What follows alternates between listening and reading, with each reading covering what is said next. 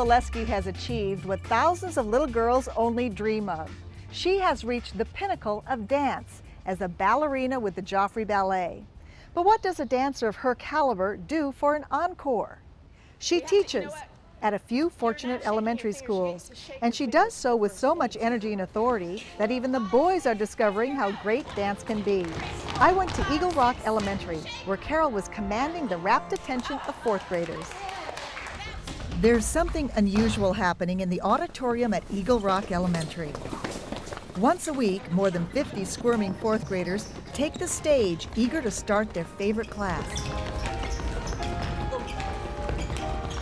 I really do look forward to it every week. It's so fun. We learn a lot of new steps every week, and Carol is so nice. Face the class. Have a look.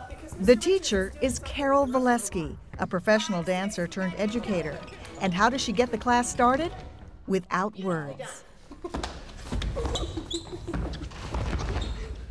Many times, when you don't speak, that's when children will start listening even more. They're used to being in the classroom, they're talked at all day long. And as soon as you start doing something it's dramatic when you don't speak. Carol Valesky went from principal dancer with the prestigious Joffrey Ballet Company to principal teacher and founder of the California Dance Institute. She's more than a teacher. She's an energizer, half drill sergeant, half artist, 100% dedicated. Laser arms, laser arms. In the classroom, they're taught, they have to be inside the box, so to speak, in the classroom. They have to sit and behave and all of that. Or they have the opportunity to go outside in the playground and explode. What I like to think of what we do is we create an explosion within the box. At a time when the arts and public schools are falling prey to budget cuts, Carol drives hundreds of miles a week, taking her love of dance with her to 5 elementary schools. The teachers at Eagle Rock say the impact is noticeable. I'm seeing big increases in math. I'm seeing tremendous increases in writing skills. They leave dance and they're energized and they're freer. And all of that is such a wonderful academic gift. Well, they're getting a skill. Let me try this side. Crazy hair. 5, 6, here you go. Oh, I'm not sure who the winner is yet. Let me try the middle. 5, 6, here you go. Crazy hair. So far my favorite was in that group. Let me try this group. 5, 6, crazy hair, go. 1, 2. Now I know she's got a lot of blonde hair, but Carol is by nature intense.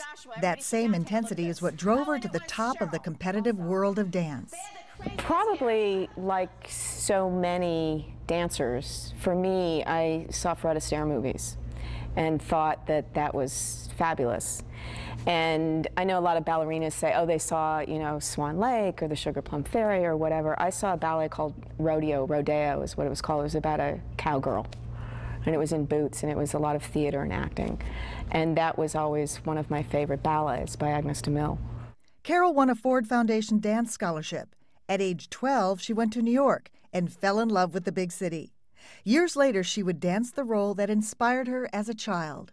I got to do many roles that I had grown up, you know, liking and wanting to do, one of them being the cowgirl in Rodeo.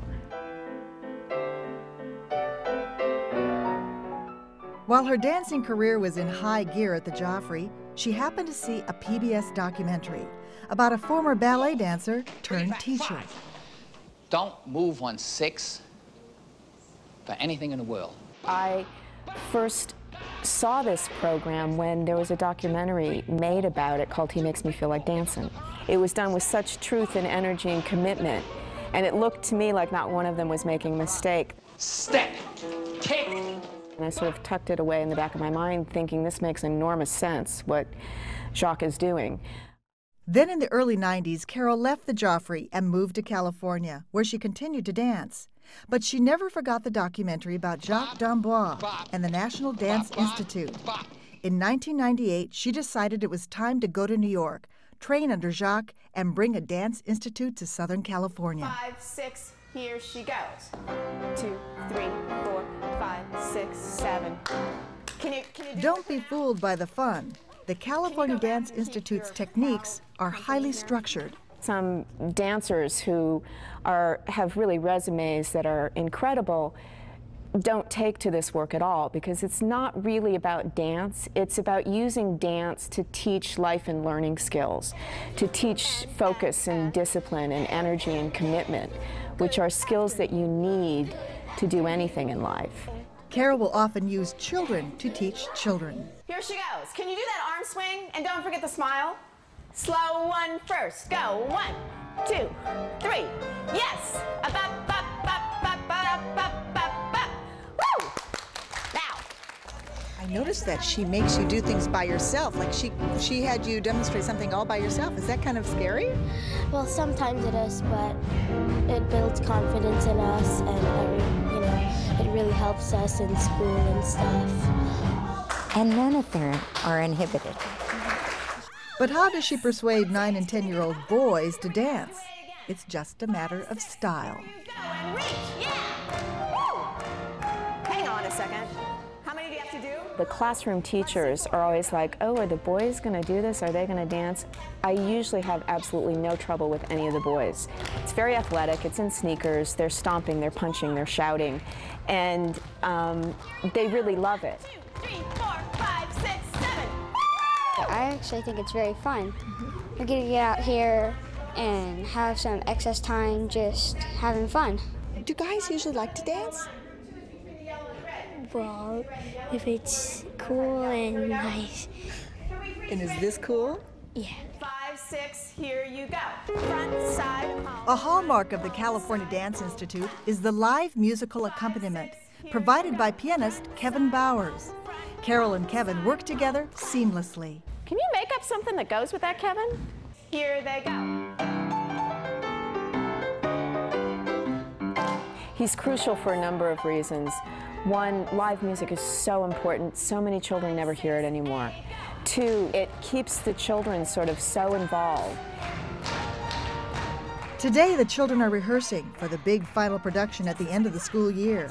It will bring more than 250 students from all 5 schools together on one stage. It is about the process, but it's also that the process leads up to something. We all know about deadlines. At a certain point, this has to be done, and you've got to, hit the stage or hit the interview or do it. At night, I like to hear the music play.